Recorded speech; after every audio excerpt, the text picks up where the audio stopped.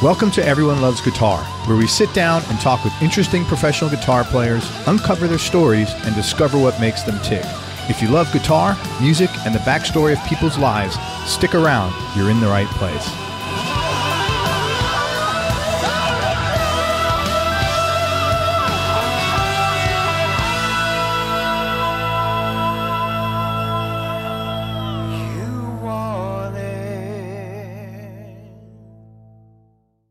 This episode of Everyone Loves Guitar is brought to you by Taylor Guitars and their new Grand Pacific Round Shoulder Dreadnought. Powered by Taylor's breakthrough V-Class bracing system, the Grand Pacific gives you a warm, seasoned sound with clear low-end power and notes that are stronger, longer sustaining, and more in tune with each other all the way up the fretboard. Make sure you check it out online at taylorguitars.com, then go out and play one today. That's the new Grand Pacific at taylorguitars.com. Did you know if your instrument or any of your gear is damaged, broken, or stolen outside your home, your homeowner's insurance policy will not cover any of it? That's right. Homeowner's insurance only pays if something happens inside your home. But Music Pro Insurance insures all your music gear, no matter where it is, anywhere in the world, even when you check it in as baggage on an airline. Here, let me give you some examples.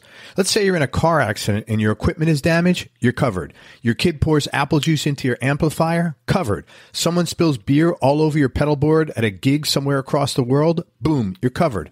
Any kind of theft or accidental damage is covered, even water damage from hurricanes and breakage from earthquakes. But here's what makes Music Pro really different. They're not going to argue with you over the value of your instrument or make you run around looking for receipts when it comes time to paying your claim. They know exactly why your vintage instrument is worth 10 times more than a new one. Plus, all claims are typically paid and fully settled in 24 to 48 hours. So if your equipment is not insured properly, go to musicproinsurance.com, hit standard, then enter your information and get a free gear protection estimate. Don't be that player who ignores this, and then next month when something happens, you're wondering why you didn't take 10 minutes to do this properly. Make sure you go to musicproinsurance.com, enter your information, and get a free gear protection estimate. If something happens, you will be thanking me. Trust me on this. musicproinsurance.com. The Be Fulfilled Journal helps you be more honest with yourself and with others, and be more open to handling things you've avoided dealing with for years. It's a 12-week online and journal program that helps you identify and eliminate things you do that are causing you stress and live in more gratitude and joy. It was actually developed by a long-term friend of mine who got sober in 2008, and he's put together a great deal just for my listeners. You get the 300-page hardcover journal and access to the 12-week video program online, plus free shipping, plus membership in a private Facebook support group with others going through the program, plus a 5-day mini course showing you how to let go of stuff that's draining your energy, plus a 30-day 100% money-back guarantee. To start your journey and get all the bonuses, go to BeFulfilledJournal.com/ELG. That's BeFulfilledJournal.com/ELG. For information about advertising on Everyone Loves Guitar, including information on geographically targeted ads, go to everyonelovesguitar.com/advertise. That's everyonelovesguitar.com/advertise. Hey, this is Craig, and I just want to talk to you about something serious for a moment before we start today's episode. In 2018, at the very beginning of the year in January, I had interviewed Frank Sidoris. Frank was and still is Slash's guitar player. He's a lovely guy, really cool, and just a tremendous guitar player. And I actually had a lot of fun with Frank, and he's one of those guys we stayed in touch throughout this time. And last week I read some really unfortunate news on his social media channels that his girlfriend has cervical cancer. And I don't know if you have had a family member or had cancer impact your life or your family's life or a friend's life, but I have, and it's a terribly devastating disease in every single way, and the sense of powerlessness that you feel when a loved one has cancer is really devastating. Anyway, Frank's girlfriend, I do not believe, has any kind of medical insurance. He is running a GoFundMe campaign, and I just wanted to tell you about the campaign if you are inclined to go donate, make a donation. I know Frank and his girlfriend would appreciate it. And I just wanted to give you the location of where you could find that campaign. The best thing to do is go to Frank's socials, and his Instagram and Twitter is both at Frank Sidoris, and his name is Frank, FrankSidoris. And you can also find it on his Facebook page, which is facebook.com/Frank Sidoris. Again, FrankSidoris. Any little bit you're willing to give will help those guys out. And I'm just going to run this message for this week to help Frank and his family out. And whether you've been impacted by cancer or not, I certainly thank you for listening to this, and I wish you nothing but good health. So now let's get on with the show. Hey, everybody, this is Craig Garber. Welcome to Everyone Loves Guitar. I've got a great guest today with Brian Whelan out of L.A., and I think his story is going to be really interesting to everybody because he's a great example of a guy who is a successful sideman and broke off from a very successful gig because he wanted to do his own thing and be the artist. And I think he'll be really candid in talking about what that's like and the highs and lows of that. So with that said, we're going to welcome Brian Whelan to the show. He's a singer, songwriter, multi-instrumentalist. He spent 4 years as Dwight Yoakam's utility man, and he went solo in 2015. He just released his second LP called Sugarland, and he's working on a third, hopefully be out this year. He majored in music. He also played for 4 or 5 years for an indie rock band called, was it Broken? I'm sorry. Oh, it's called The Broken West. The Broken West. That's such an indie rock band name. The Broken West. Yeah, isn't it? Indie rock band for sure. The Broken West.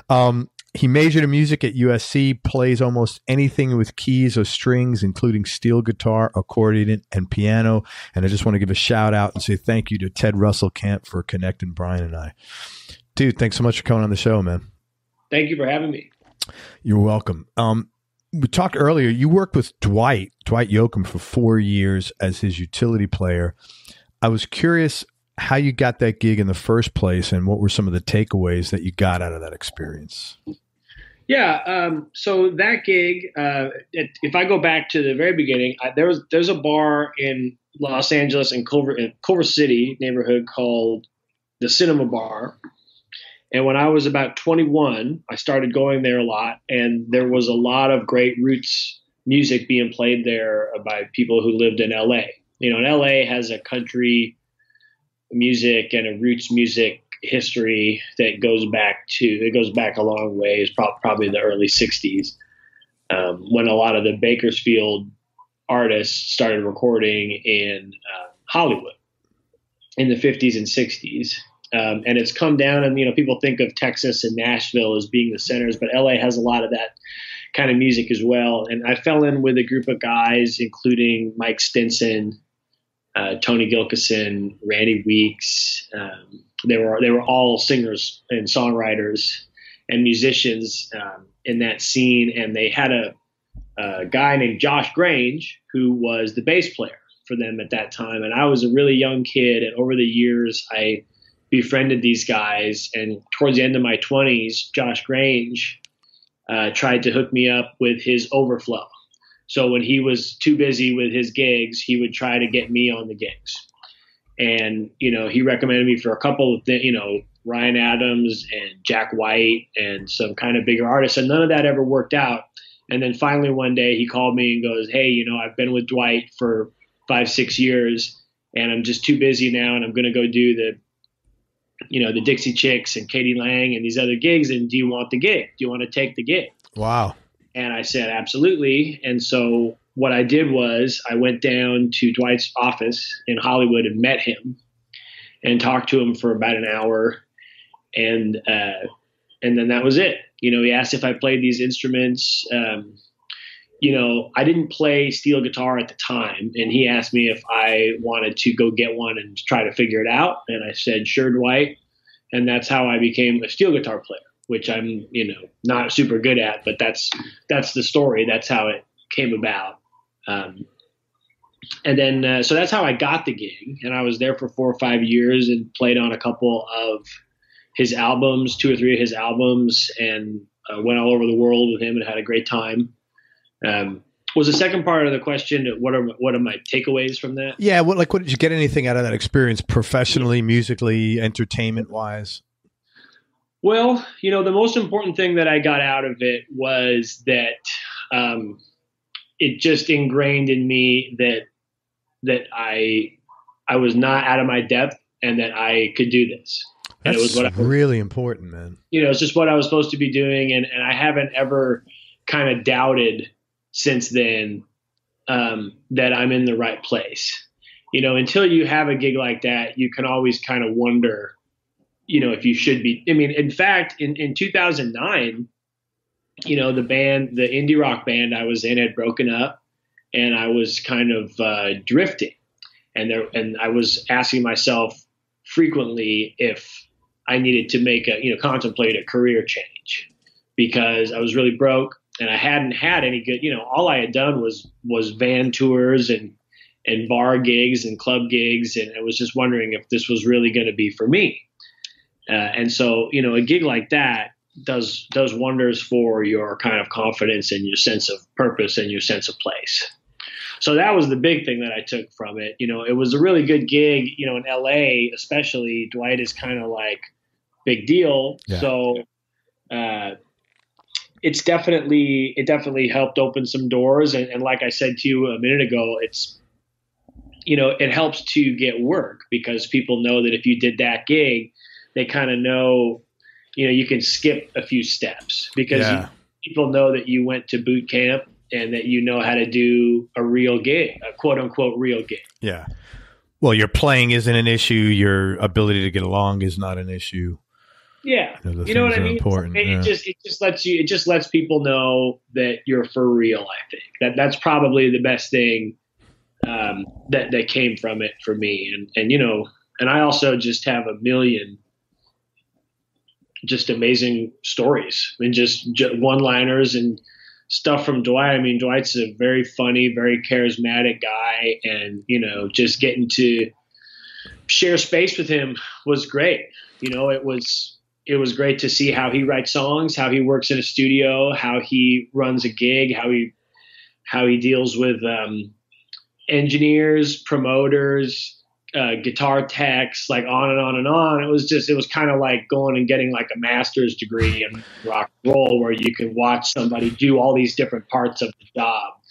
And, that's like, it's like when I went solo, I would go out and I basically, in a lot of ways, had to start over, because I was playing in big places and now I'm playing in small places again. But it's like, it gave me a lot of perspective. You know what I mean? Where I would be having some kind of problem or have some kind of issue, and then all of a sudden I would remember Dwight having that kind of issue. You know what I mean? And at the time, I would like wonder, what's Dwight so mad about? You know what I mean? And then all of a sudden it was me, and I was like, oh, I see. Because I see. Interesting. Yeah. And it's like that. I had a lot of moments where that just came slamming into focus, and it really helped in terms of just my perspective. You know what I mean? Any funny Dwight stories you could share? There's not too many I can share. I will tell you that. I will tell you some of, because this is good though. This is kind of like a really good piece of advice that I got from him, because I'm maybe not always the most like outgoing person, especially with strangers. And I just remember one night, we were on the bus and we were parked out in front of the venue, and there were these people outside the bus that were just like knocking on the doors and the windows of the bus because they wanted him to come out and sign some stuff for them. You know what I mean? And I, we were kind of having a laugh, and I said, I don't know how you do it, like every day like this. And, it was kind of in jest, but it was also kind of real. And I asked that question, and he goes, you're in an awful lot of trouble when they stop asking. Yeah. Yeah.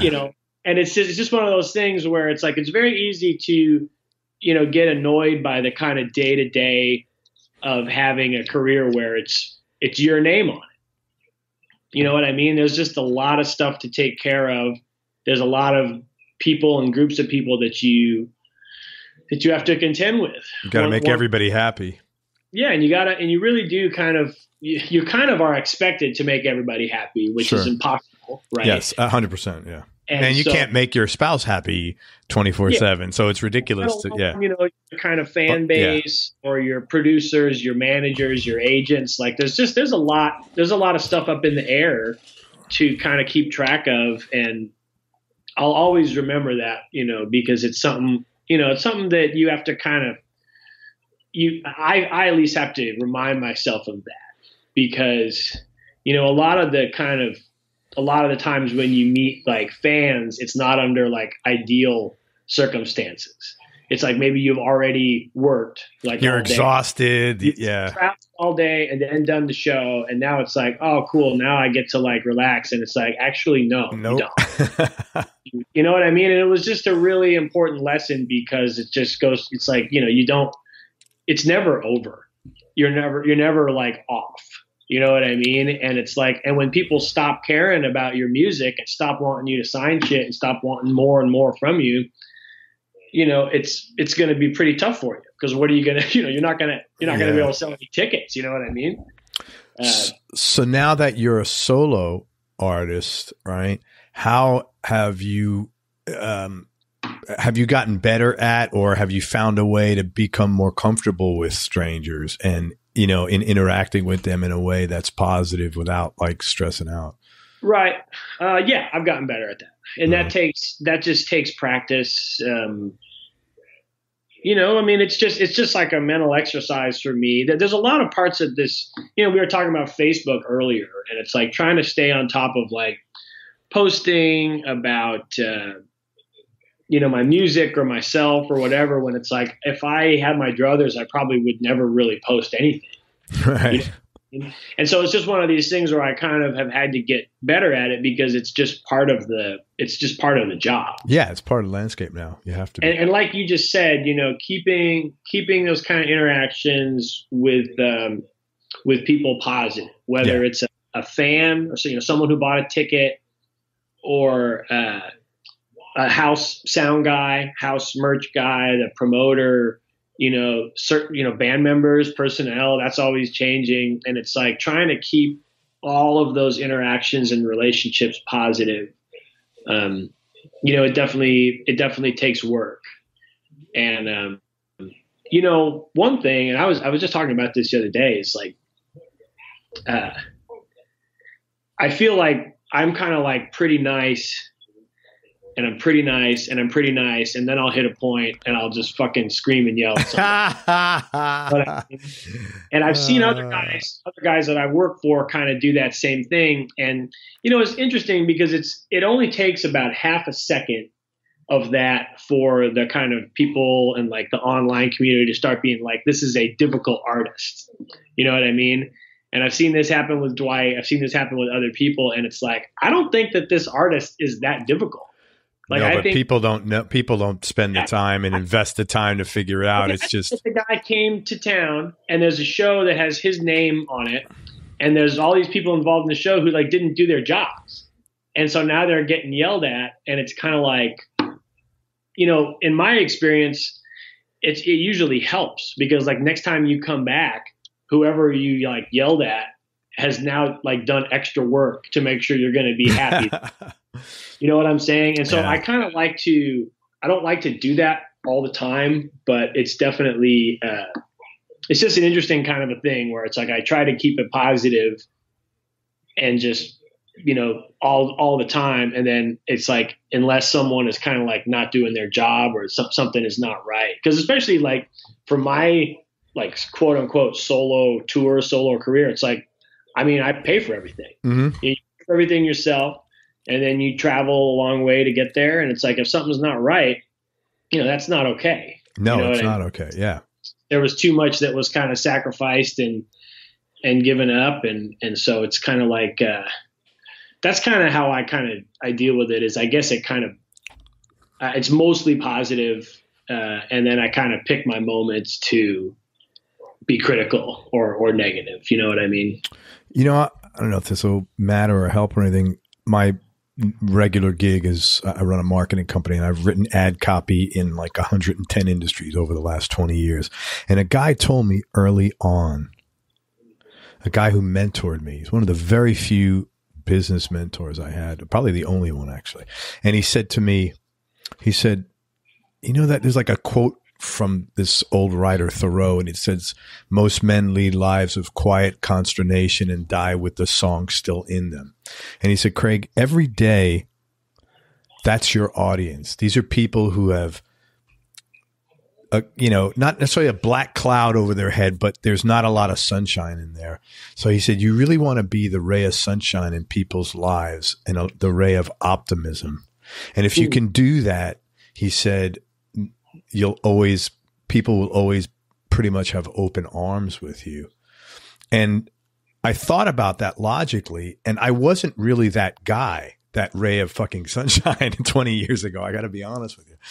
And, but I said, man, that really makes a lot of sense. And I've tried to do that, and I'm certainly not perfect at it, but it has proven, like I try not to make my problems somebody else's problems, and it's really worked out pretty well. I mean, people are, when you are always, I'm not like, the happy home, Pollyanna about things, I'm pretty realistic, but, I just try not to make my issues somebody else's, and I try to keep it positive, and people are pretty open to that.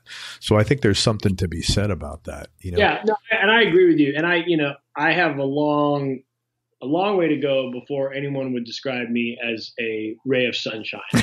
Well, 20 years ago, I was your age. but 20 years, 10, 20 years from now, I hope to be closer to that. Dude, you'll be totally fine. You will. Honestly, it's a very weird thing that happens, because you get to a point, you're like, it takes a lot of work to be an asshole. I'm not saying you're an asshole, but I was. I was like, it takes a lot of work to be an asshole. This is really just not a good return on this energy. So let me, I got to rethink this whole asshole thing, So anyway, not to get off topic, but you'll be fine, man. Totally.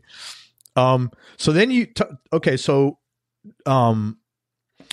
when you left Dwight, I was telling you before, and I think that's a really bold and daring move, and I have all the respect in the world for you for doing that and making that choice.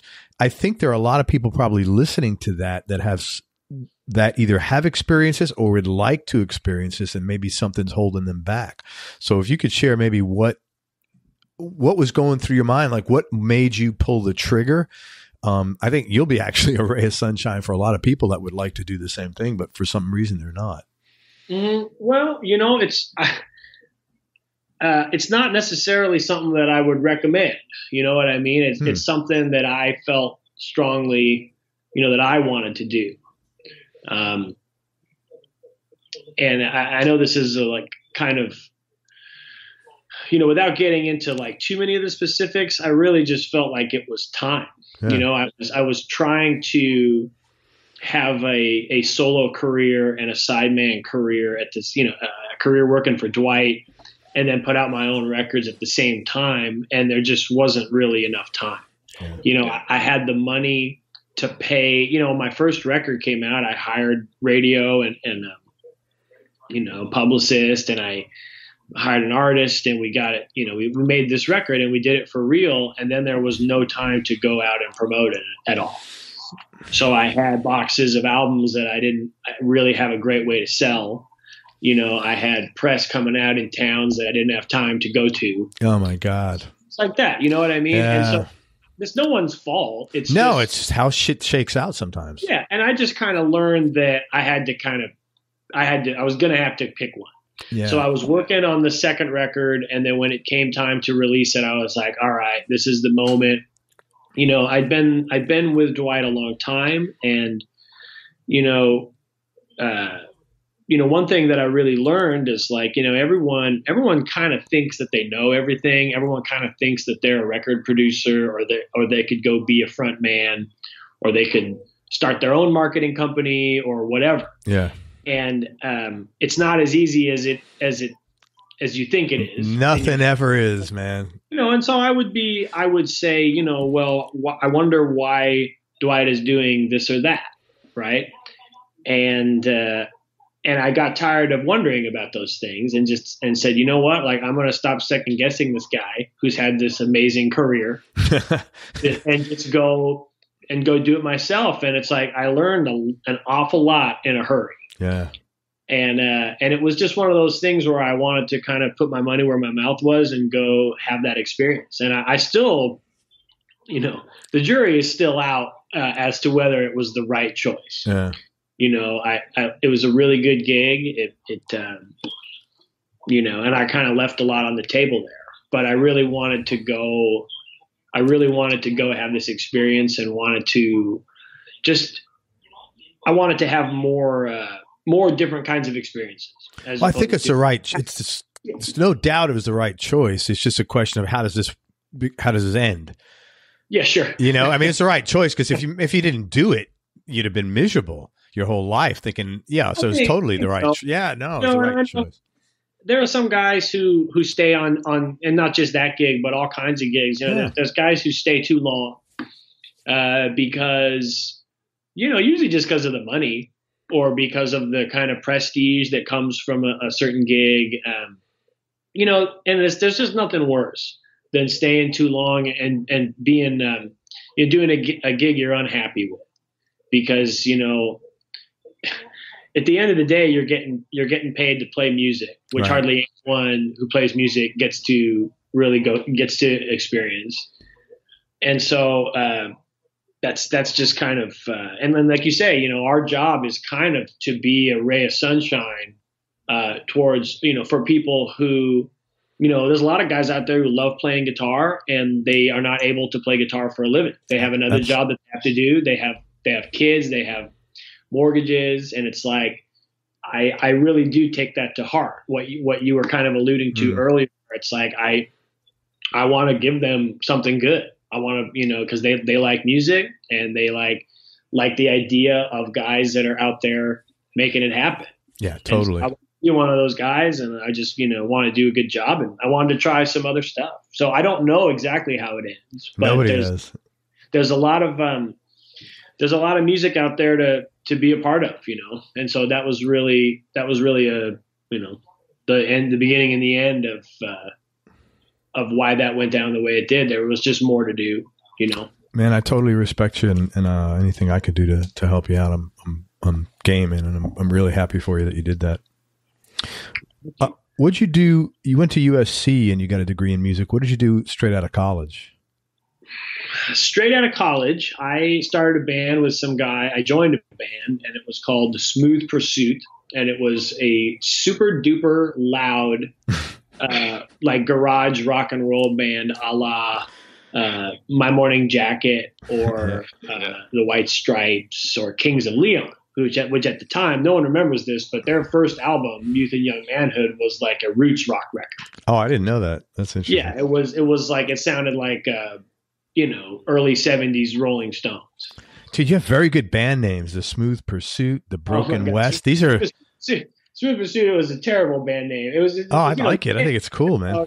I think it's very like garage rock 60s sounding. Sure. Well, Smooth Pursuit is what the police are testing if they pull you over and are testing you for a DUI, when they shine the light in your eye and ask you to follow the light. They are in fact testing your Smooth Pursuit. Oh, that's even better now, man. That's what. Well, no, and that definitely fit with the kind of ethos of the band at the time. Very cool, very cool. I like this when there's a story behind something. That's cool, man. Oh yeah, no, we had some stories, and so that was the first. So we had a couple cars, and that was the first U.S. touring that I ever did, and I basically just I was trying to juggle that with day jobs so I could pay the rent. Sure. And that kind of, I was in that band for probably 2 or 3 years. It started when I was still in college and carried over to maybe 2005. And you were playing bass or guitar there? I was playing guitar and was the lead singer and co-wrote the music with the other guitar player. And then you joined the Broken West after that? Yeah, and the Broken West came a couple of years, maybe in 2006. And that's when I moved. I moved from the west side of Los Angeles to the east side, where I've been ever since. And that coincided with joining the Broken West. Is that like far? I don't know LA at all. Is that like? Yeah, I mean, it's just kind of the joke out here where it's like people don't really cross town that much. You know really? I mean? Yeah, you stay on your side. Really? Yeah. You kind of stay on your side, because a lot of people have a grueling commute for work where they're going for work. And so when they get home, they kind of stay in their area. They're not leaving. On nights and weekends, they just kind of stay where they are, which I certainly did, when I lived on the west side. I hung out there a lot more. Yeah.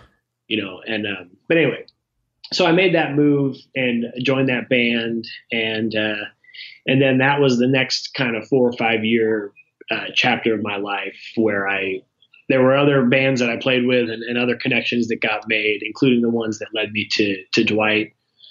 But, I was kind of in the indie rock world for a little while. You know what I mean? Like at that time, we all wanted to kind of sound like the band Spoon.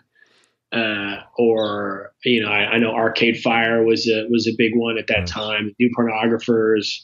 And so that was the kind of world that I was in. But that was always it was always a tricky thing for me because I was the bass player in that band and like the harmony singer, but I was not, the other two guys, the two guitar players, one of them was the lead singer and they wrote all the material and they kind of made all the band decisions and all of that stuff. So it was their band pretty much. So it was kind of their band. It was a band, but it's like all bands have a leader and a hierarchy, And that band just kind of came to an end the way a lot of bands do. It's like right about the time where you've paid off your debts and guys, this is just not working. You've been to every town in America like 6 times. Yeah. It's like the first 2 times no one goes. And then the second 2 times there's like 15 to 30 people. And then you finally start getting like 75 to 100 people in Minneapolis, Chicago, Chapel Hill, Austin, Seattle, Portland. Like you finally start to get action, and then the 2 songwriters decided they didn't want to do it together anymore. Wow. For whatever reason, and so the band just broke up. And we'd been through at that point. We were on our second drummer. We were on our 3rd or 4th keyboard player. It was just it had been a ton of work. And there's a lot of stuff, that went on in that band that I probably do not even know. Right. Because there's these other the other 2 guys were kind of running the band. And I was like, the most kind of assholeian kind of party animal that I ever have been. Kind of when I was in that band, unfortunately, I spent a lot of that time just being completely partied out. And, but that's the time to do that, man. That much fun to like hang out with you. You know what I'm saying? Yeah. When that broke up, I just think everyone was probably tired of it. And so that ended. And like I was saying earlier, I was kind of drifting there for about a year when that ended. And just kind of, I was at the end of my 20s. A lot of my relationships had ended. The woman I'd been with for 5, 6 years, almost all my 20s was now gone, out of the picture. The band that I'd been with for 5 or 6 years was out of the picture. None of those guys wanted to talk to me either. Oh, so it was bleak. It was pretty bleak. I was really broke. You know what I mean? Like I didn't have any debt, but I also didn't have any money. Yeah. Because we'd made just enough to kind of clear our debts and everything.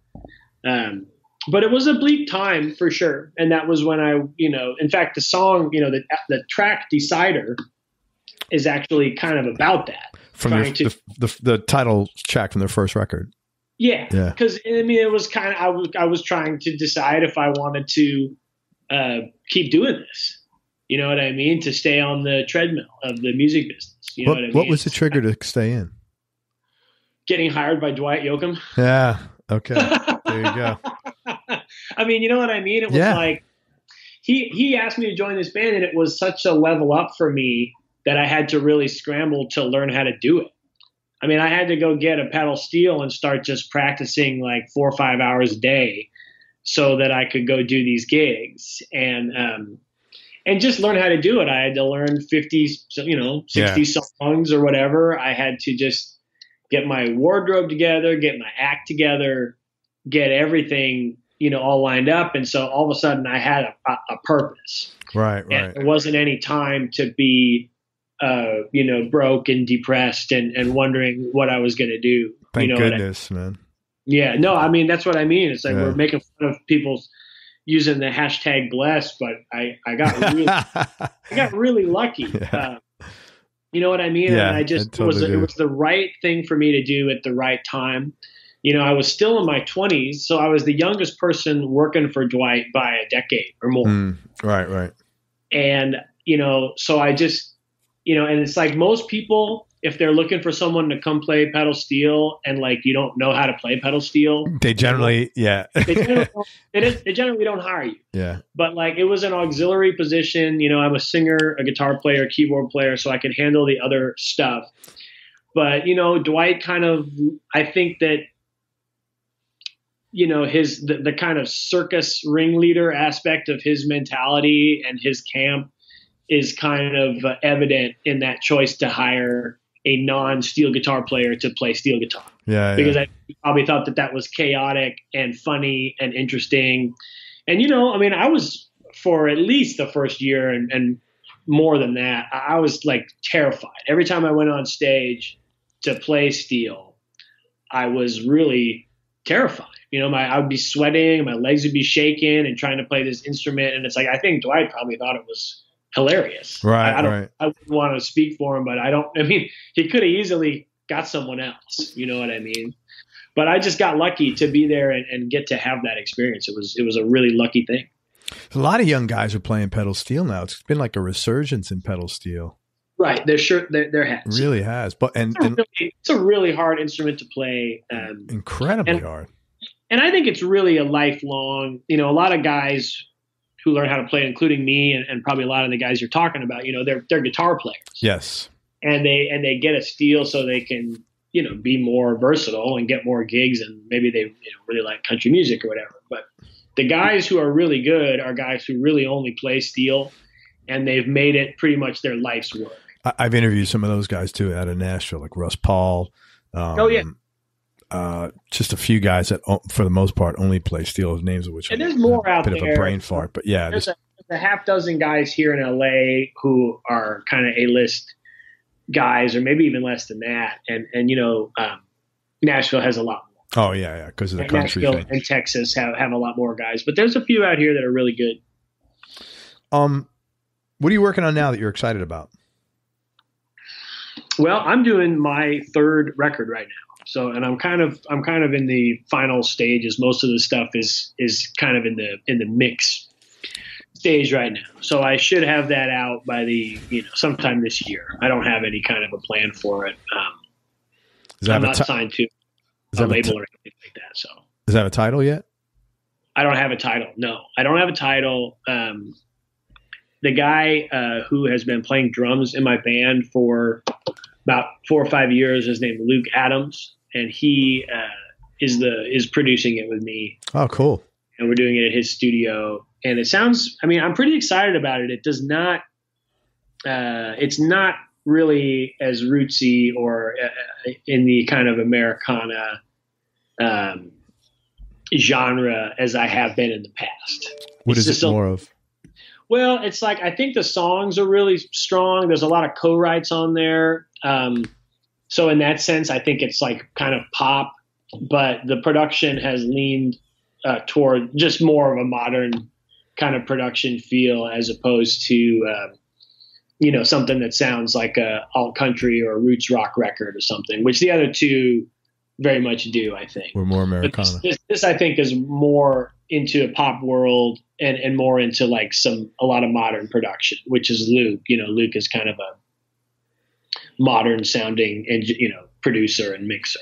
So did you? And I'm glad about that. I want to have something that's a little getting away from the cowboy hats and the pedal steel and that kind of world. You know what I mean? Yeah, I was going to ask you. Are you happy that you got One thing I've learned from interviewing so many people is it's got to be when it comes to creativity, it's got to be authentic, man. It's really hard to fake stuff as a musician. like I said, a lot of these songs are co-writes. You know what I mean? It's Yes. like my last 2 records. There's co-writes on there, and there are some covers and stuff, but a lot of it is just me. They're just written music and lyrics by me. And so this has been kind of cool to just get involved with some other people. I've done a lot of co-writing in the last year or two. And, it's just one of those things where it's like blind dates a lot of the time. It's like sometimes you just don't get anything out of it at all. You know what I mean? You sit there with someone for 3 hours and try to write a song, and you get like nothing. And that's happened a bunch of times. But every once in a while, you sit there for 3 hours with someone and you end up with a really cool song. Right. And there isn't really a way to really know. There's no vetting process for that. Yeah, no, I mean, there's some vetting. It's like I have a publishing deal, and so the guys at my publishing company try to set me up with writers in Nashville or in LA. Occasionally, I mean, not all the time, but that's where some of it comes from. Sure. And then a lot of it is people, that happens a lot where you'll be out and someone will be like, hey, we should get together and write sometime. And so in that case, the vetting takes place mostly just in my mind and in their mind, I guess. And you just kind of, try to get something done. And there's, some people where it's like, I don't really want to write with them. And then I do, and we get something. And there's others where I'm real psyched to write with them and we don't get anything. I mean, it's like it really can go a number of different ways. Do you ever get set up with somebody and you just like before you even walk in the room, I wouldn't think this happened, but there's just like, you're almost like allergic to them. That would be, that's probably not likely to happen. No. Yeah. I mean, I think having it go really well or really poorly, really extreme in either direction is pretty rare. Yeah. I think a lot of the time it's just close to the kind of middle of the road. And I haven't ever had anybody where I felt like I was allergic to them. Yeah. But I've definitely had a song where within like half hour or 45 minutes, I don't like the song and I know that I'm never going to use the song. But at that point, especially if it's a stranger, you kind of have to like finish the song. Dude, listen, we're done. And so that's not a horrible experience. Go get lunch. Yeah, but it's got to be frustrating as hell. Like if you wrote something, you're like, it's not bad, but I would never play it. But at the same time, then again, you could have the challenge of saying, you know what? Let me go back and see if I could change the something about it, because if we got this asset, can we put it to work? So I think that's a really good point. Yeah. I mean, I definitely I try to not always listen to, how people tell you to like listen to your gut. I think a lot of the times with creative stuff. Yeah, I agree with you. It's like, I think that's good advice for the most part, but sometimes, I mean, I've been wrong a bunch of times. Yeah. I mean, Luke and I, so I do these like co-writes, right? I bring the song into Luke and we start working on it. We work on it for a day or two. And then, since we're both working other jobs all the time, we get together real sporadically. Yeah. And so now we've been working on this stuff for like almost 2 years or maybe more. And there's like all this material and I can't even remember some of it, because we'll have big gaps, between our sessions sometimes. And so, a few months ago, I was like, okay, you know what, let's take a day and let's listen to all the stuff that we have. Sure. And so we start listening to it, and there's like a song in there. There's one song in particular that I'm thinking of where I was just, the track sounded so good. Like we had just been going at like this kind of frenetic pace, and like kind of like by accident got like this really good track with there's like a really cool drum sound, and I had to like sing it again. But I remember that I wasn't even sure like if I liked the song. Right.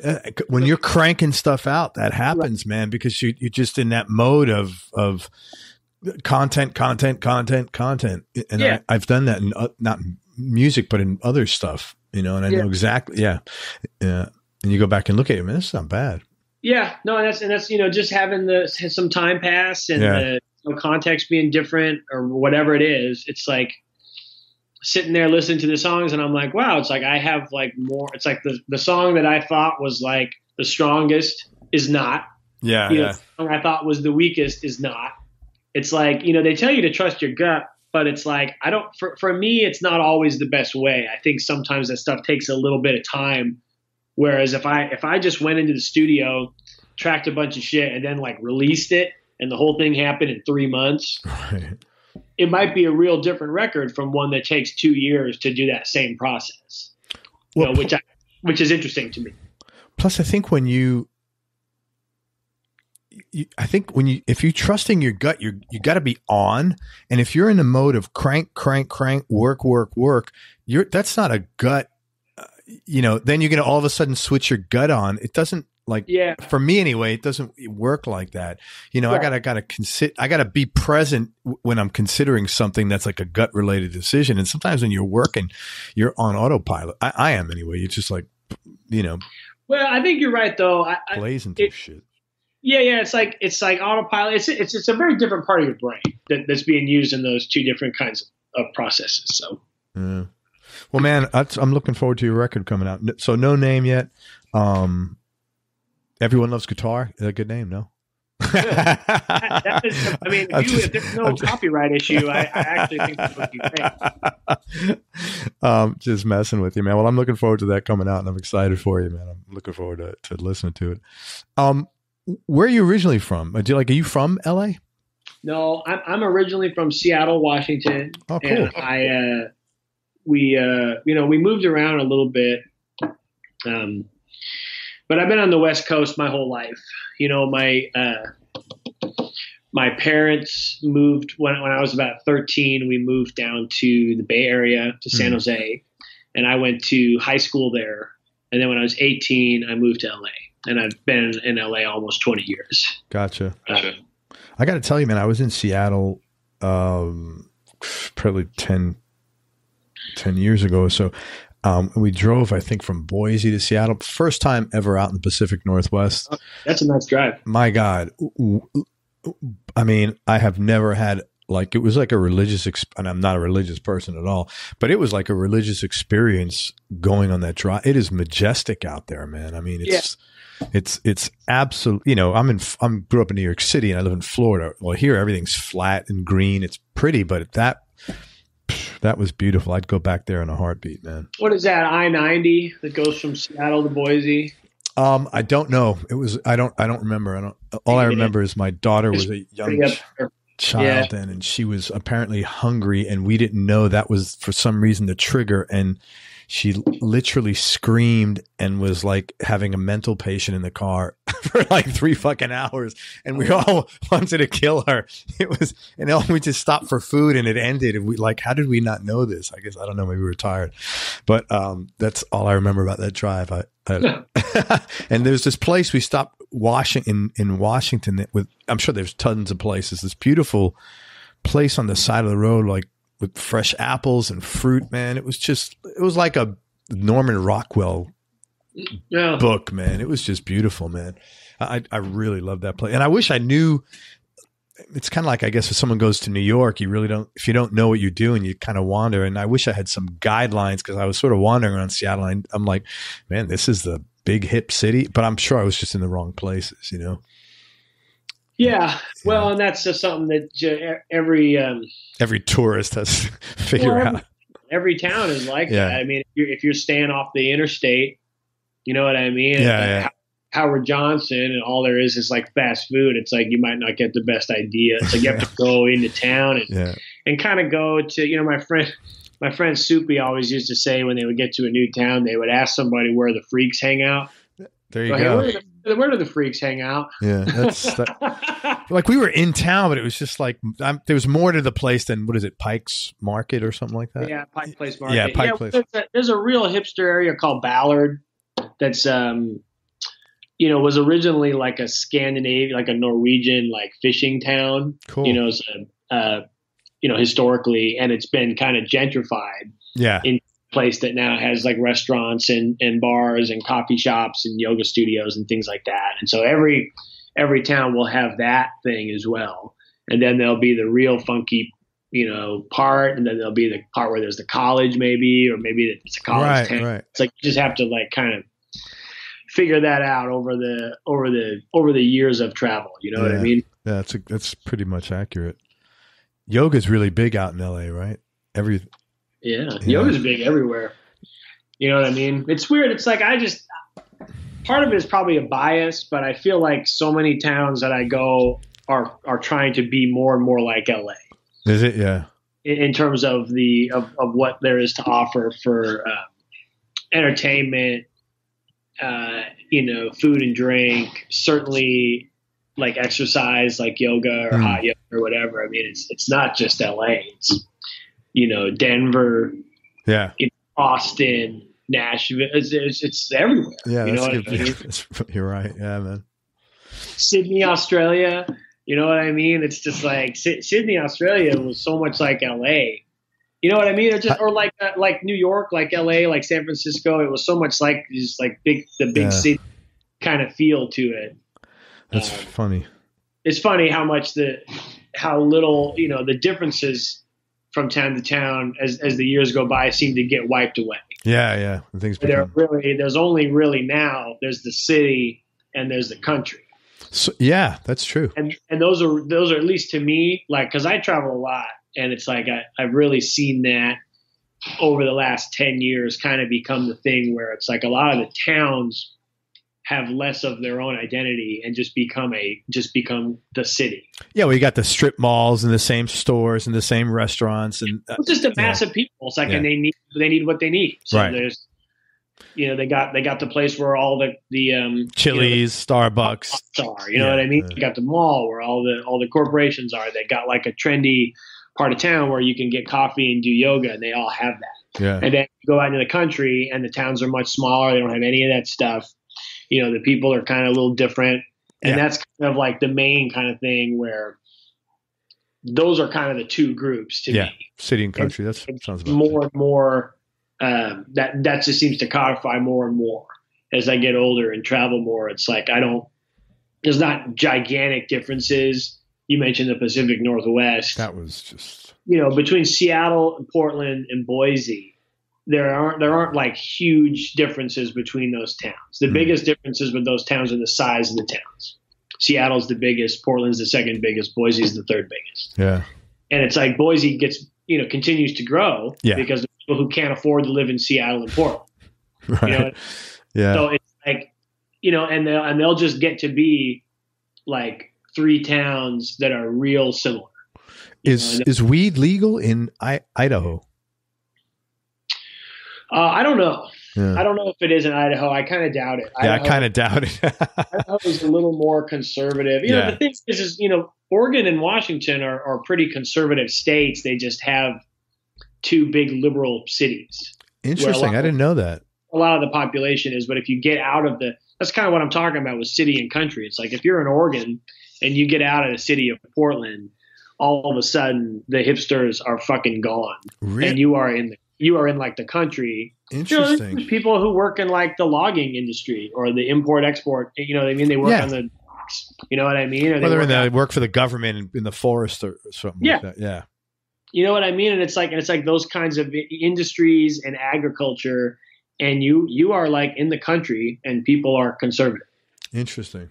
But there's, it's like there aren't a lot of people out there. And so the people voting in the city of Portland kind of control the narrative a little bit. Okay, I get you. But it's pretty conservative. I mean, most of the states are conservative. And then Idaho has always been a real conservative place anyway. Yeah, definitely. So it's, less so, but it's the same thing where the city of Boise contains a lot of the population and the college. And that's, Boise is blue, you know what I mean, for the most part. So it's just an interesting thing. Man, what kind of work did your folks do?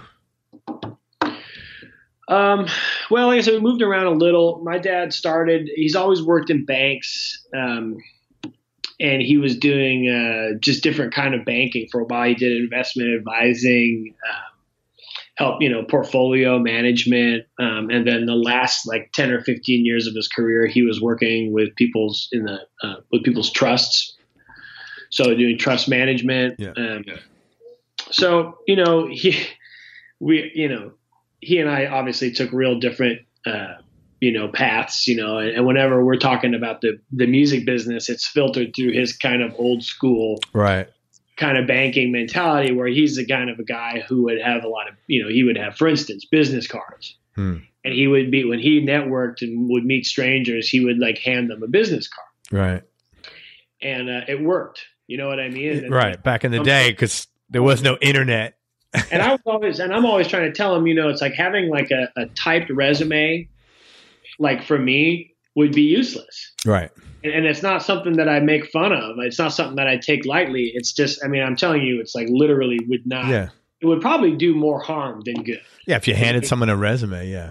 Or a business card for that matter, where you're like, I'm a guitar player, like I'm looking for work, like here's my card, call me. And it's like, that would probably turn people off. I don't know about that. You think so? I don't know, but I don't know for sure, but I think so, just because I feel like in my business, the business of hiring guitar players to come be in your band, it's mostly recommendation based.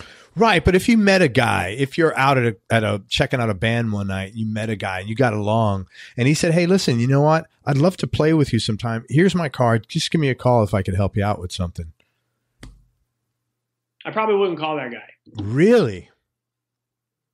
Yeah, and I don't think that they would call.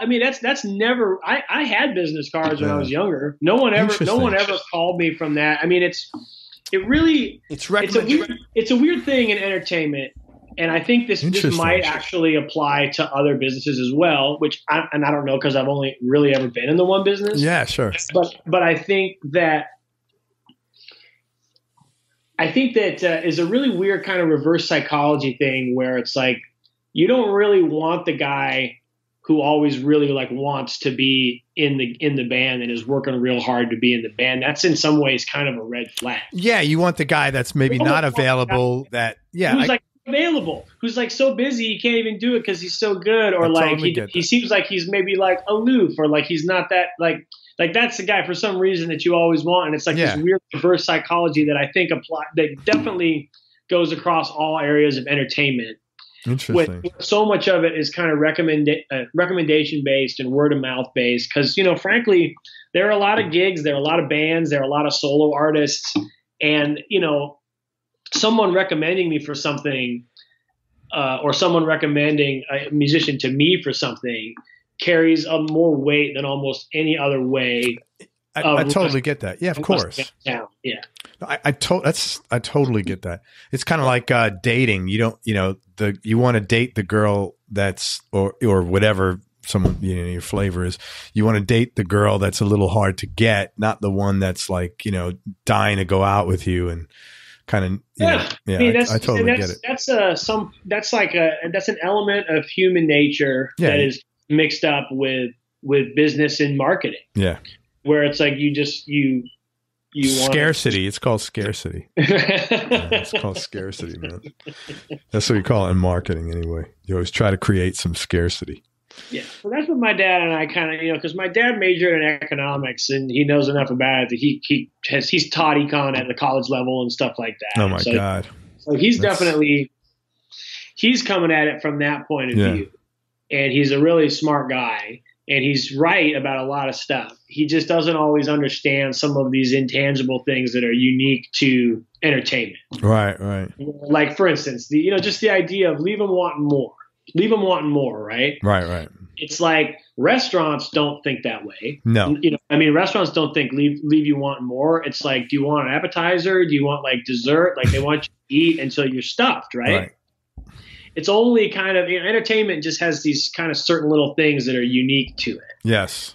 And I think that certainly in terms of like hiring personnel, it's not quite the same as other job markets where you have an interview and you have a resume and you know what I'm saying? Yeah, it's like there are some similarities, but I had an interview with Dwight and, I walked in. And if you had given him a business card. Yeah, sure. Given him my resume. Dwight, here, just call my, have your girl call my girl. I had a Beatles haircut when I walked in, and he looked at me and asked me if I liked the Beatles. And then that's what we talked about for like, almost the entire hour that I was there was almost all just about the Beatles. That's so funny. And so it's really interesting because I think that, he's a Beatles nut, and, I'm a Beatles nut, and we both are into all of the minutia and details of the Beatles, studio output. And so it's just kind of like, that was the interview. And it's like trying to kind of explain that to an old school economist. Yeah.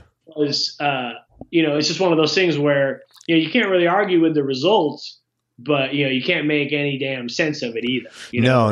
It's vibe. If you're recommended because a player, that, you're qualified. The issue is not qualifications in music. It's how do you get along and how do you mesh, and are you going to do the work? That's because once you're recommended, that means you're qualified. No one's going to recommend you if you suck. At the end of the interview, he goes, I assume, you play keyboards. This gig is mostly keyboards. I go, yeah, I play keyboards. And he goes, okay. And he goes, then I assume you play guitar. And I go, yeah, because, everyone plays guitar. Yeah. And then he goes, and you sing? Are you like a tenor? And I go, yeah, I'm a tenor. And he goes, okay. And he goes, how about pedal steel? And I go, I've never played a pedal steel. And he goes, well, he goes, do you have any interest in doing that? And I go, yeah. And he goes, all right, well, that's it. Let's talk about the Beatles. You know what I mean? You should have said, listen, you're Dwight Yoakam. If you want me to play 2 matches, if you want me to play maracas, I'll be the best fucking maraca player you'd ever find. That's a paraphrase of pretty much what I said. Yeah. She was like, you want to play steel? And it's just like, for you, whatever you want. That's cool, man. It's funny because what I'm laughing at inside about the business card thing is I've been working for myself since 1994 or 90, I think, maybe even. And 94, I think. Yeah. And I never had a business card.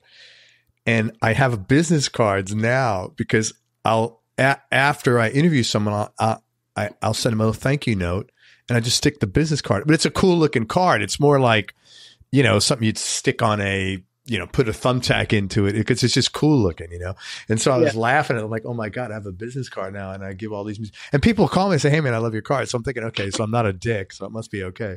But yeah, I can understand what you're saying. Well, and a lot of what I'm saying about that and just about a lot of this stuff, I mean, these are just my kind of opinions. I definitely don't think that everything I'm saying is correct. No, and I would guarantee you really wrong about so many of my opinions. No, I am sure you're right. And I guarantee you my only thoughts are because I worked and still am in the business world and I'm 55. So I have both I'm clouded by both. Mm-hmm, I got you. My experience in the last almost 2 years doing all these interviews and then, 30 years of working. So I can understand both sides, which is, I guess, a blessing and a curse. Right. Man, let's talk about gear for a few minutes. Yeah. I was waiting for this. Tell me, get into the gear? What are you playing now, like guitar-wise? What's your number one? Okay. So this is pretty cool. So when I was with Dwight, the drummer in that band is a guy named Mitch Marine, and Mitch produced Sugarland, that second record. He played all my gigs when we were in the band together because we had the same schedule, right? And he also... I've heard that guy's name before for some reason. Has he done a lot of production or something? Yeah, he's produced several records and he's played drum. I mean, he's about your age. He's played drums his whole life. I mean, he's played Smash Mouth, and he's been with Dwight for 15 years. That's where I heard his name associated. I think Smash Mouth. Yeah, Lawrence Cat. I mean, he's friends with Lawrence. That's where man. Lawrence mentioned him. Okay. So, anyway, he plugged me in to a handful of artists that he was working with, and one of them is Chris Shiflett from the Foo Fighters. Sure. And I have become pretty good friends with Chris over the years. We've co-written songs, and we've done stuff on each other's records and different shows and stuff. And I'm actually working for him right now. He's got an album coming out and he's doing a bunch of tour dates. And Chris has a custom deluxe Telecaster that he's made with Fender, and there's a couple different versions, but the mass marketed one is this Mexican made It's like a gold sparkle Tele Deluxe, and they're not, I think they're maybe $700 or something like that at Guitar Center. And Chris had Fender send me one, and I basically replaced all the electronics and put in a bone nut. You do all that yourself? I didn't do any of it. Okay. I don't know how to do any of that shit. But I had all that done, and that is now my number one guitar. And so I use a lot of Lawler pickups. So that guitar has Lawler humbuckers, and they're like the like low wind. Yep. There's like 3 levels of winding that they do. Yeah. The like retro, vintage one, the regular kind of modern one, and then the high output ones. And so they're the lowest output ones. They're like vintage. Like Lawlers. The bone nut makes a huge difference. What does that do? How does that make a difference? Sustain or tuning? It's just a brighter sound. Because the string is touching the guitar in like 2 places, right? It's touching it on the bridge and it's touching it on the nut. Yeah. And then, to a lesser extent, the tuning pegs and the actual like hole in the back of the guitar. But really in terms of the sound that you hear coming off of the string, it touches the guitar in 2 places. So the materials that the nut is made out of and that the bridge are made out of are going to really affect the sound, right? So the plastic nut is just a little bit of a deader sound. Yeah. Like the bone nut is like brighter and maybe a little more expressive. I mean, it's like a slight difference, but it takes a guitar, that's sounds like a $500 guitar and makes it sound more like a $1,000 guitar. Which is great. And it's like a really, small change. But the most important thing about this guitar is that although it is a Telecaster, it does not have a Telecaster fretboard. So this guitar has like a rosewood fretboard, and the radial circumference is flatter. Oh, so that's great. It's more like the fretboard that would be on like an SG. Just thinking that, yeah. Or something like that, which is, I think one of Chris's favorite guitars is a Firebird. So that might be how they got it going. And I think as you get up above the 12th fret, it's even flatter across than it is, the first 7 frets. You know what I mean? Yep. I think it's like graded in some way. And we don't even know. I was talking to Chris about it, and we don't even know exactly what's going on with this neck, but I'm in the process of just trying to get like 2 or 3 more. And you like it that much? Yeah. I mean, I'm going to build a B rig. So I'm going to do another deluxe Tele and put one of those necks on it. And then I want to do a Strat body with one of those necks on it as well. Oh, that's cool, man. Because it's really hard. I have like a Tele that's like it's like a reissue of like the 52 style. So it's a maple neck with the old school, and it's like kind of hard to play after playing this one for I mean, I played it for like a year, and then, it's out with the Chris rig. And so I'm like, okay, now I don't have anything to play in town. So I go get my old guitars out, and I don't want to play any of them. The only one that I still want to play is the oldest guitar that I have is an 80s Japanese Strat that has a rosewood neck and a rosewood fretboard rather, and it has single space Seymour Duncan pickups. So there's like a hot rail in the bridge and a JB Junior in the middle, and I don't even know what the neck is. I don't ever use it. So that guitar was my number one for a really long time, and it's a great guitar. And that's the one, if you ever see pictures of me playing this, it's a white Strat with a painting on it. That's that guitar. The Japanese Strat. So you're Chris. And that's a great guitar. I just don't want to travel with it anymore because it's one of a kind. It's just a really nice guitar, and it has this one of a kind painting on it. And I just wouldn't want anything to happen to that. Sure. I've had it almost 20 years. It's a great guitar. It's pretty unique. And, so I don't travel with that one anymore, but I've been using the Shiflet one a lot, and I'm in the process of building a B version of that guitar. Very so cool. That one's going to be black with Lawler. I'm getting the middle grade wind on this one. Oh, not the low. I'm not going to slow. I'm going to do the next one up and just see how it sounds. And if it's something I don't like, I might go back to the low one. The low lines sound really good. Yeah, I prefer lower. Humbuckers, but you can play like jangle shit where it sounds like a Rickenbacker or something like that. Like they're really like, sensitive and like glassy. They're nice, really nice pickups. That's cool, man. Stephen Swan, so I'll give him a shout out here. He's the buyer at Austin Vintage Guitars, which is like the main store in Austin for gear. And he recommended Lawler pickups to me, and now I have like 3 guitars with Lawlers in them.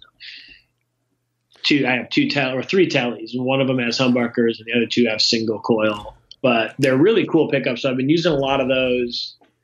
And that Shiflett guitar is fucking really cool. So this other one I'm going to build is like, it takes a lot of work because I have to get the neck somehow either separately or buy another Shiflett one. And then, dude, have Chris Shiflett make the call. It'll make your life a lot easier.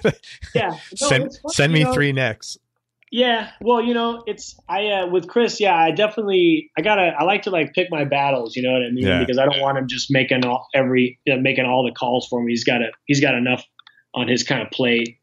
But I think it's going to be cool. I'm getting like a black relic body, black pickguard, rosewood fretboard, and then it's going to be all the hardware is going to be like nickel. That's cool, man. You know what? I like relic guitars. When I first saw them, I was like, "Oh, this is bullshit." Then I see they look great, man.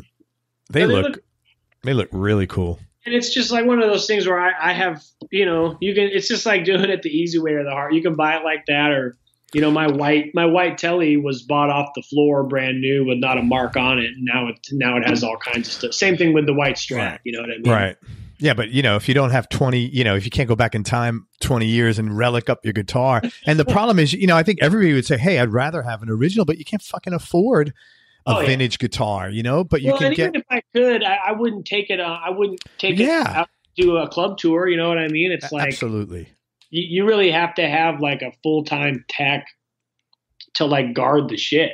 Yeah, totally. And even then, it gets hot, it gets cold, it gets knocked around. There's so much stuff that can go wrong. It's like, I basically only really want to tour with guitars now where if the guitar just vanished, I could, in 30 days, I could buy the parts and assemble another one. And it'd be pretty similar, Man, I totally get that. So number 1 is the Shiflett. Number 2 is a Japanese Strat. Is there like a number 3?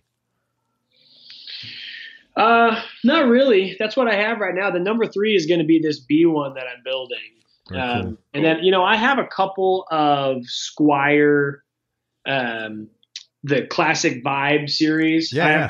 I have 2 or 3 of those. I really like them because Tellys or Strats? Because I have a buddy of mine. He has a Telly. He's nuts about it. He loves it. Yeah. I have 2 of the Tellys. I have the white. It's white with a black pickguard that's like a 52 reissue, and then I have another one that's like a 59 or 60 reissue. So it's like a tobacco burst with like white binding. So I have those 2, and those are both. It's the same thing where all the electronics have been replaced, Lawler pickups and bone nuts. And the white one also has, I stripped all the lacquer off the neck. Oh. So now it's like a custom shop or like a Nash. Yeah. I was kind of thinking like a Nash Telly. And so that guitar is pretty cool. But like I say, it's kind of uncomfortable to play. Like after playing this like Shiflett neck. Yeah. It's like, I don't know if I don't really want to play maple necks anymore. That's kind of part of it. I really want to kind of stick with rosewood. You mean fretboards, you mean? Correct. Yeah. I feel the same way. I have one. I got to sell it. I have a Telly. It's like never even been played. It was my experiment. It's maple. I got to get rid of it. I cannot. It's all. Yeah. I just don't like. I like the tactile. It feels better. Ebony, rosewood. It just feels. I like that a lot better. I'm with you, man. Right. Do you remember first CD you ever purchased, or was it record for you? It might have been a CD. Well, for me, it was tapes. Oh, right. Cassette tapes. As I recall. And then CDs were a little later, but the first stuff I had was all on tape, and it would have been like a Buddy Holly greatest hits. There was one called Buddy Holly Lives that was a greatest hits. And I had I had a Elvis RCA collection on tape and a Eddie Cochran. Oh wow, so you're a 50s guy. Yeah, you know, my and that's kind of my dad. You know, my dad kind of you know, he remembered a lot of that stuff from his own kind of youth. Banker by day, yeah, Elvis rocker by night. You know, he was a teenager from like 59 to 65 or something like that. Sure. So it was a really good time to be a teenager. Yeah, musically. And so, you know, my parents had the Beatles, the Stones, Bob Dylan, the Beach Boys, and that was kind of their vinyl collection. A lot of stuff like that from that, you know, Creedence and things like that. And I saw a couple of movies when I was real young, like 5, 6 years old. I saw the La Bamba Richie Valens movie. Richie Valens, sure. Which is interestingly enough, you know, it's Los Lobos doing all the music. Yeah. On the soundtrack, and then the Buddy Holly story with Gary Busey. Yeah. And the music in that movie is actually Gary Busey and the other two actors playing the songs live on camera. Yeah, and that was a big thing years ago. But you know, just this material was so great. I fell in love with it, and so my dad was like, "Oh, okay, well, we'll go get you these tapes." You know, so the first thing I had was about a half dozen tapes of like all the 50s, you know, Little Richard and Chuck Berry and Elvis, Jerry Lee Lewis, Eddie Cochran, like I was saying, like all those 50s guys. And so that was the beginning for me, and that's always been my first love. That's cool, man. Really into like a lot of other music, obviously, but I keep going back to that, and that stuff for me has a lot of power. And so that's the first thing I had, probably Buddy Holly Lives on cassette tape. Desert Island Discs, man. Give me your top ones. No particular order, just for today, like, so knee-jerk reaction. Let's see. Desert Island Discs. What should we do here? Well, I friggin' love Bob Dylan. Interesting. Well, okay. It's really hard to pick a certain one. I've really gotten a lot out of his bootleg archival series. Supposedly now he has a larger bootleg collection. I heard this years ago, that there's more bootleg Bob Dylan stuff than any other artist in the history of music. That would make sense. Well, and this is stuff, I mean, he and Neil Young both have their official archival releases. So it's like the bootleg market has had this stuff for probably a long time, but their releases are like mastered really well, and they sound like really Pearl Jams or Government Mule. I mean, God, that stuff is pristine. So there's one, you know, the bootleg series has, I don't know, a dozen volumes, but volume 8 is called Telltale Signs. And it's a bunch of outtakes from the era of like 88 to 94 or something like that. So there's a bunch of the really cool Jack Frost type stuff. I got to do at least one Tom Petty. So how about Long After Dark by Tom Petty? I really like, there's this Neil Young album I've been listening to over the years a lot. It's a great album.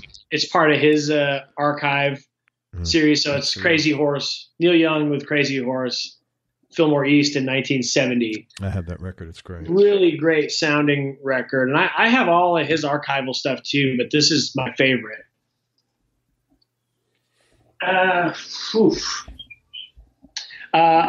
Chuck Berry, The Great 28. That's like, of all of the 50s stuff, that's my favorite. I mean, 28 Chuck Berry songs on one CD. That would have to go. And I don't know, get something kind of weird in there. What do we got?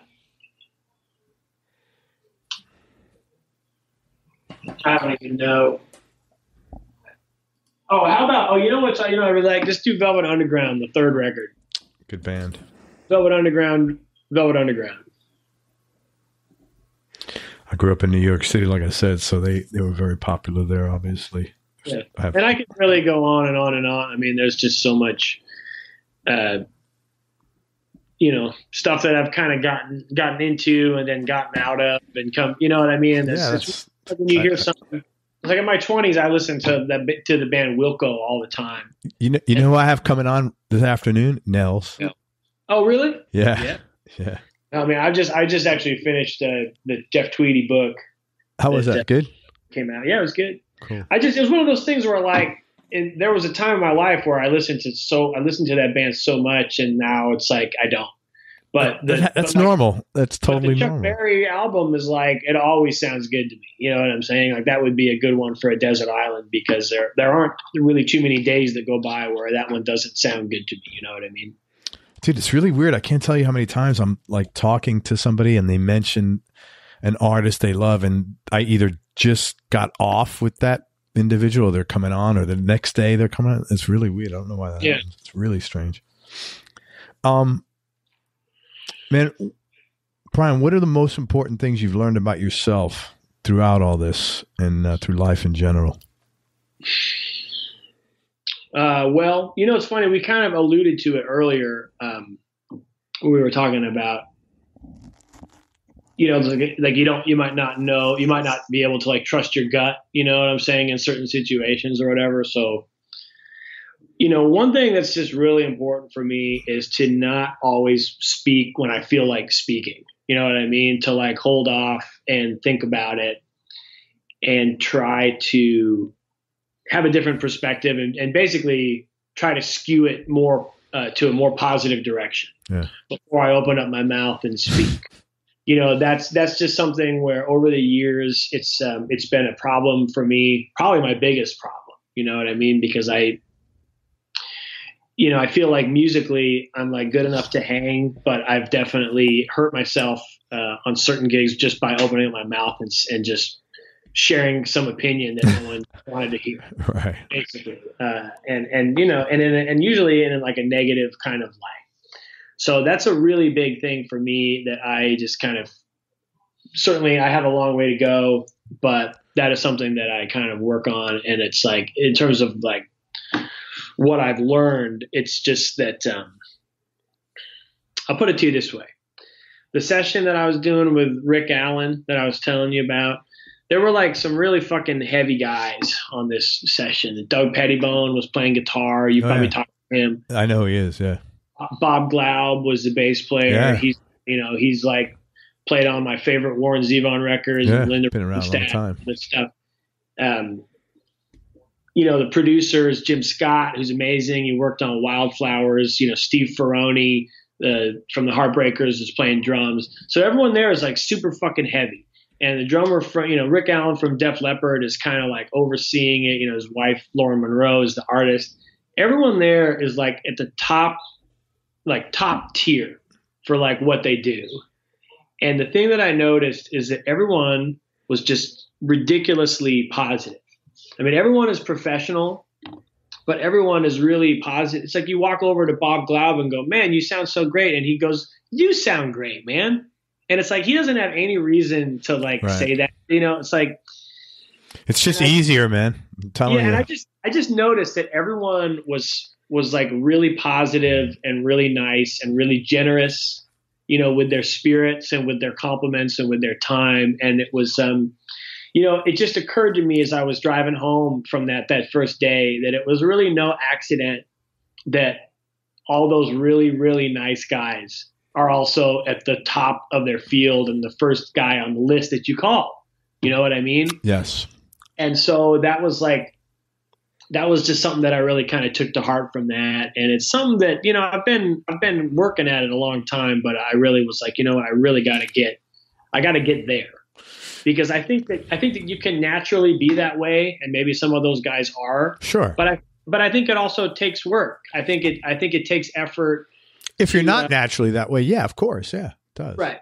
Well, I think even if you are naturally, it's like you might not always feel like that at the first thing in the morning when you get to the session and you're unloading your stuff. Like you might not feel like being nice to guys you don't know. I mean, you know what I'm saying? But like they do it. You know what I mean? Like they really do it. And like it was just really impressive. That's good, man. Something I really took from that, And I'm telling you, it's a lot less work. Right. I'm telling you, that's why I did it. I'm like, wow, this is just way too much work being a dick. I'm going to be nice. And it was like that simple. I'm like, wow. And it's just much less stressful, man. And your vibe is then therefore much more well received by others. It's definitely noticeable, man. Are you a rule breaker or rule follower? What's your nature? Mostly a rule breaker. Yeah. I would say, and I'm, it's one of those things where if I'm working for someone else, it's, you have to be a little less obvious about breaking the rules. Of course. Yeah. You know what I'm saying? Yeah. But some people, and of course, Dwight is the main example I would use here, but a lot of the people that I've worked for, that's kind of what they want. Yeah. You know what I mean? It's like they want independent. There's certain things that they want you to do, and there's no kind of leeway. But they also they want someone who's a little freer and who's not going to be, not going to be afraid to take a chance. And so, in terms of just the kind of rules for being a singer-songwriter or a band leader in 2019 in the music business as it currently is, I am a big time rule breaker, and I strongly dislike a lot of the ways that it goes and that people work and the kind of process that you go through as you're trying to break your own kind of career and stuff. There's a lot of things that people will advise you to do that I don't really want to do. And so in that sense, it's like, I would rather be a lot less famous and do things my way. Sure. And I think a lot of people that's kind of become really clear to me in the last 4 or 5 years. And it probably has always been there, but I kind of have the what I really care about is good singers and good songs, and people that have those kinds of talents. And, a good instrumentalist too, it's like, that's kind of what I appreciate. I think good singers and good songwriters are harder to find than good instrumentalists. But that's what I care about. That's the thing that I really care about in the music business. And the way stuff is kind of marketed is something that's not really very important to me. Sure. Now, I know you're in marketing, so I don't want you're not offending me. I mean, no, but I'm saying, I know that at all. And I know that it's the way things are marketed offend me. Sure. To be honest with you. It isn't even the way it's marketed, because I think that like marketing basically is like a skill that I don't really have. Right. And I have a lot of appreciation for. What I dislike is there are a lot of people in the music business who are more talented marketers than they are artists. I totally get that, man. And so that's kind of the thing where those are the rules that I like to break. Because I call bullshit on all that stuff. And, I stop short of putting people on blast because I just don't want to like be that guy. But that's something that's like really important to me, where, the actual abilities. And I think that, if you're selling tickets and selling records, more power to you, because I don't know if the audience always cares about it the way I do. Yeah. You know what I mean? And that's fine. But just like for me personally, that's what's important. Is actual artistic talent and someone who really has something to say. I was talking with Chris the other day. I think that there are, there are a lot of people who are talented artists on this side. And then there's a lot of people over on this other side who are really, really good at marketing and branding and things like that. Sure. And I think that the people who are really good at both of those things is a really short list that includes people like Bob Dylan and Paul McCartney and Dave Grohl and, people who were really good at both. Yeah. You know what I mean? Well, they're two separate skill sets. It would be a very rare overlap. Yeah. And it'd be like guys who are good accountants and good at roofing. Well, yeah, sure. And not only are they different skills, kind of at odds with one another. Yeah, yeah. You know what I'm saying? And so I just think that that's why the people who are good at it, Paul McCartney is a good marketer and a great artist. Mick Jagger, great marketer, great artist. You know what I mean? Yeah. And so those are the kinds of guys who are on that list. I don't know too many people like at my level who are really good at both. Yeah, they're not many. Hey, Who's had the biggest influence on you musically and also personally? Huh.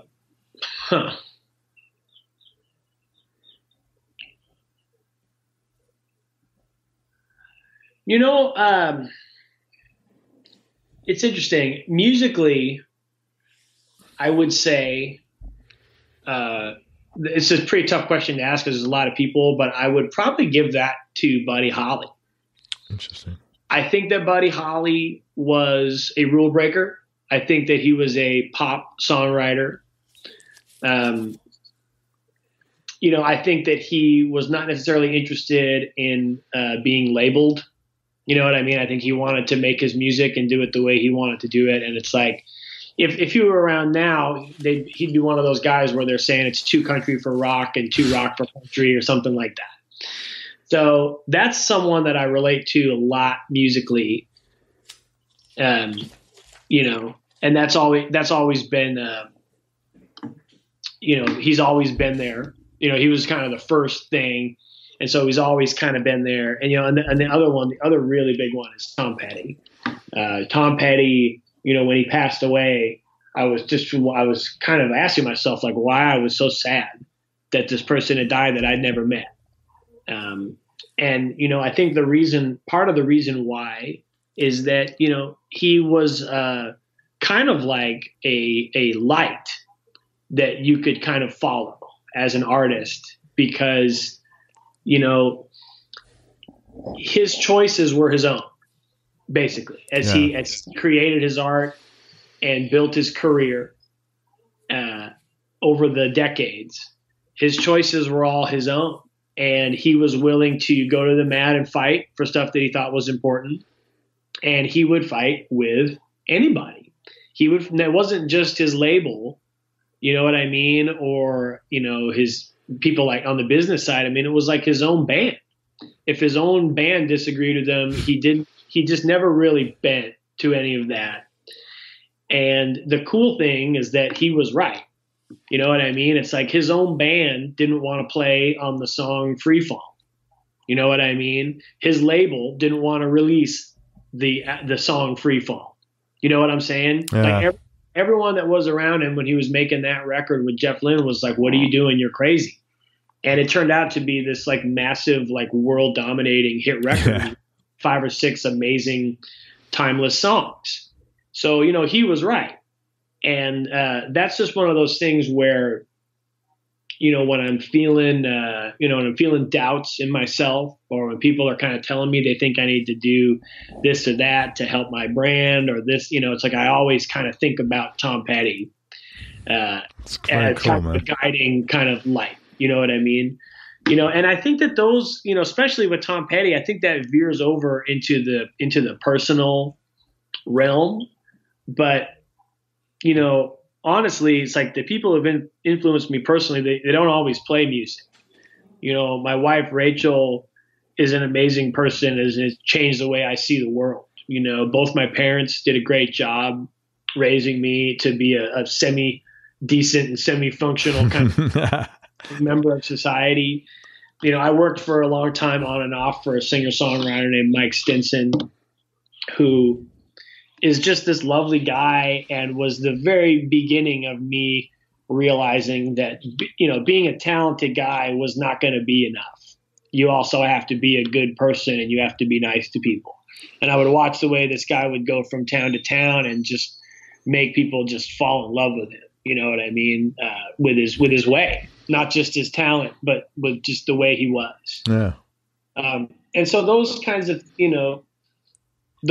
things, you know, I mentioned my friend, Steven, who works at the guitar store in Austin. I mean, he and I have been friends for a decade and, you know, he's influenced me too. You know, it's like, I think we've probably influenced each other. We've watched ourselves go through career stuff, and both of us got, you know, getting married and everything. And just, I mean, that's kind of like what I look to in terms of trying to be a better person. How long have you been married? I'm actually, you know, it's funny. I'm engaged. I'm getting married in the beginning of next year. Oh, congratulations, man! We've been living together for 4 years. We've been together 6 months. So I've just started. Wait a minute. You've been together 6 months. You've been living together 4 years. been together for 6 years. Oh, okay. Yeah. Okay. That makes sense. Almost that whole time. That's a long time. Yeah, it's a long time. Well, how come you get married if you don't mind me asking? You know, like tradition, like no one gets married now. What was the question? Like what? I'm surprised you're getting married. No, I don't know anybody who's getting married anymore. Oh, I mean, well, we've been talking about it for a little while, and you know, we both wanted to do it, and I was just kind of waiting because it's like I don't know what I'm waiting for there to be like more money or some kind of a break, and yeah, none of that was ever going to happen. And, you know, I just wanted it to be. I wanted it to be for real. I wanted it to be official. She's a great woman. Congratulations, man. She's really, you know, she's really into music. She could have been, if she works in the music publishing industry, you know, she would have been a great old school A&R person. She really knows. She's not a musician, you know. She just really knows. She knows how to find a hit, basically. That's like cool, man. Song is a hit. Like she listens to a lot of music for a job, and she'll come home and play me these songs, and it's like you really know like what makes a hit, which is really interesting to me. She has a really good sensibility to that, which is one of my favorite qualities. But you know, just watching her, it's been a really amazing journey with her the last 6 years. Good for you, man.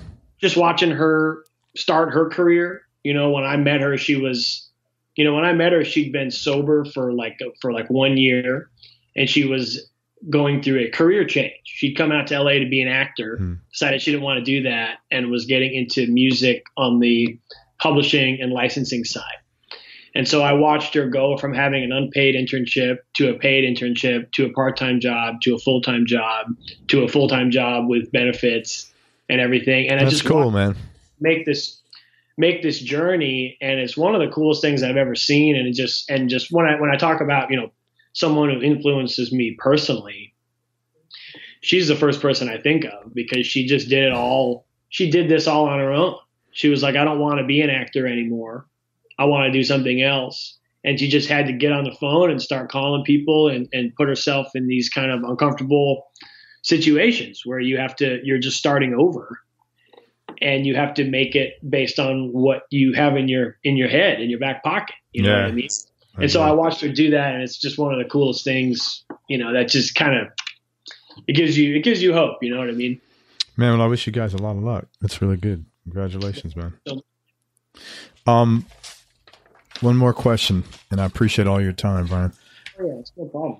What's been the biggest change in your personality over the last 5 years, and how much of that has been intentional, and how much is a natural part of aging? Yeah, well, I know that's how I would answer that question, is just going from 32 to 37, which is the last 5 years. You know, it definitely this decade has been really different from my 20s in terms of how much I kind of look out as opposed to looking in. I feel like, and this is probably pretty normal, but I think that when I was in my 20s, I had my head firmly up my own ass. Yeah.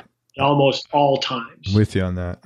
And so I still deal with that, but I mean, I've just gotten a little better at looking out, putting myself in the other guy's shoes, trying to kind of think before I speak, things like that.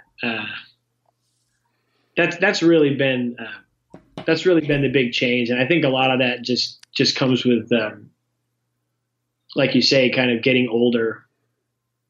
But you know, it's still kind of a long way from kind of what I want to be, and getting into the, you know, trying to be more like a Zen Buddhist about life is a life's work. You know what I mean? It's not easy. It isn't something that I was able anyway to just wake up and do. But that would be, you know, I would say another thing is really trying to just kind of pick my moments, kind of pick my battles.